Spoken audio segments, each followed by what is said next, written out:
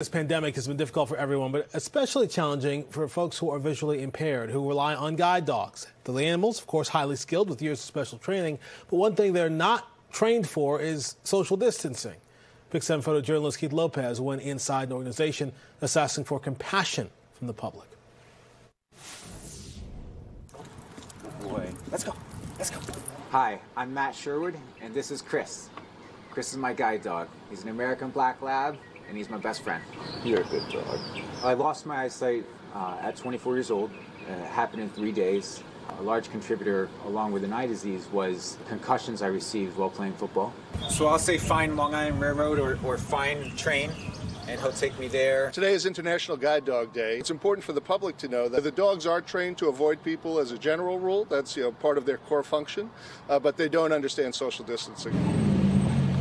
Guide dogs are taught to travel in a straight line that is a flexible line around obstacles from point A to point B. So our dogs are naturally going to go around people. They just don't quite understand the 6 feet of space. Social distancing has created a bit of a difference in the way Chris guides me.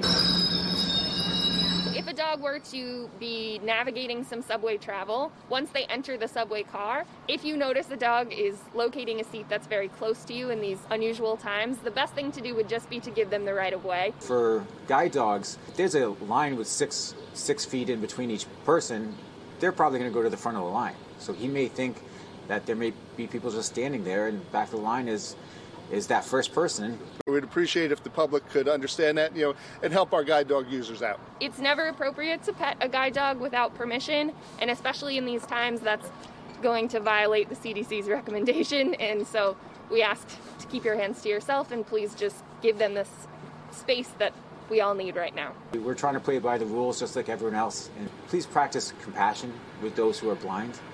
We can't see, right? We're depending on our guide dog's eyes to be ours. We can hear really well, so just tell us, and we can definitely correct our guide dog. Shake. Good boy. Chris, kiss. Good boy. Those who are blind have a lot of challenges, and we're doing the best we can with this, just like everyone else.